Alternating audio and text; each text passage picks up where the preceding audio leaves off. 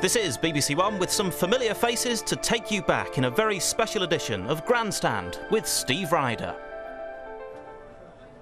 40 years ago, the nation was settling down to an afternoon of racing from Ascot, plus golf and show jumping, and a results service as well. The idea of Grandstand was born. 40 years on, we're back at Ascot, and as for Grandstand, it's still a part of our lives. Not a great deal has changed.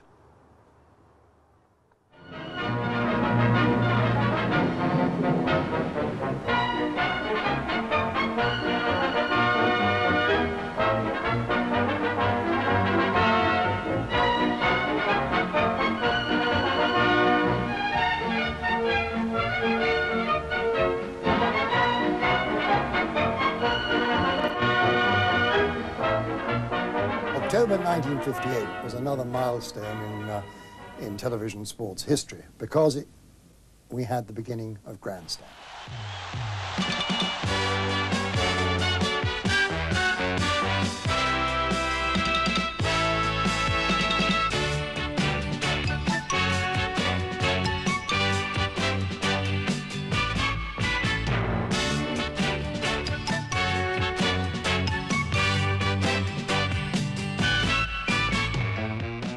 He was a very creative chap, Paul. He then said, I think that we should also do a programme on Saturday afternoons and probably call it Grandstand.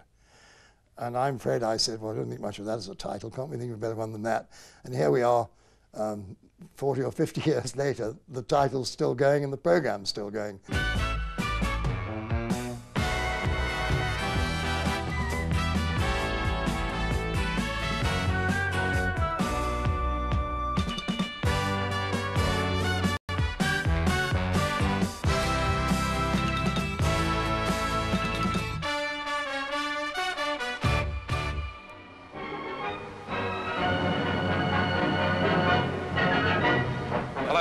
In case you've just joined us, may I just remind you that at 4 o'clock this afternoon we're going live to Hanover to see the whole of the match between England and West Germany. It's golf again. The players are going out for the fourth and final round in the Open Golf Championship. Whenever those bigger headlines happen during the games, we'll be flashing them up to you with, of course, the results at about 20 to 5 on the teleprinter as they come in. So it was Watford 8, Sunderland 0. In my ear, they're just sorting out the captions to give the scores. They've been moving it out so quickly they can't keep up. It's Watford 8, Sunderland 0, final score. Hello, the first very good reason for watching this programme today is, well, the shops this afternoon will be like Bedlam. And that's just one of 100 good reasons for spending your Saturday afternoons with us, and to further echo the words of David Coleman, Frank Boff, Desmond Lynham and many others, good afternoon and welcome to Grandstand. The longest running programme in televised sport is 40 years old today. We've got Racing from Ascot, just as the first programme in 1958, and we're also having a bit of a do with lots of old friends here to help us celebrate. I'll be here doing the hard work. Sue Barker is doing the socialising. Sorry, Deb, I've got to go to work now. Sorry about that. But anyway, don't worry, Steve, I'll save you a drink for 5:15. But what a great room to socialise in, because around me here, so many familiar faces that played such an important part on Grandstand over the past 40 years, alongside many of those who made it work behind the scenes. And throughout the afternoon, we'll be talking to many of them to reminisce about the good moments, maybe the not so good. But I'm off in search of my first victim, so Steve, it's back to you.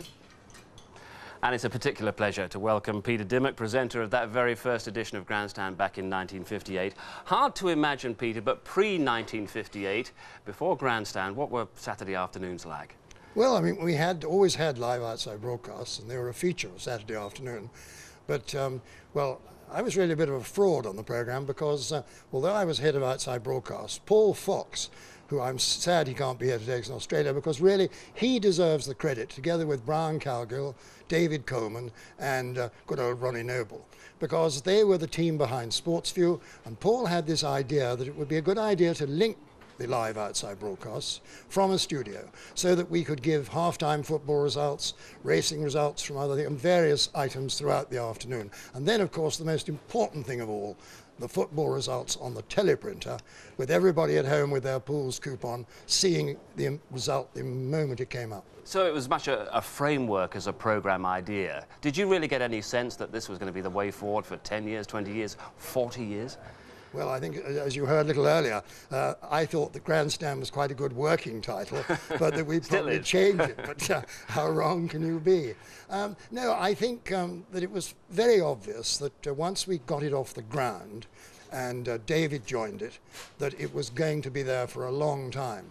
I couldn't imagine then it would be 40 years, but it certainly did establish itself, and I think gave a very good competition against ITV when ITV started. That very first programme, pretty decent lineup. Racing from Ascot, as I say, and golf from St Andrews as well, show jumping also. How did the programme go? Well, it went quite well. Of course, but nothing ever goes right the first time. I think that's another reason why Paul, of flattery, has asked me to introduce it, because I thought, well, if it goes wrong, Dimmock will have to carry the can.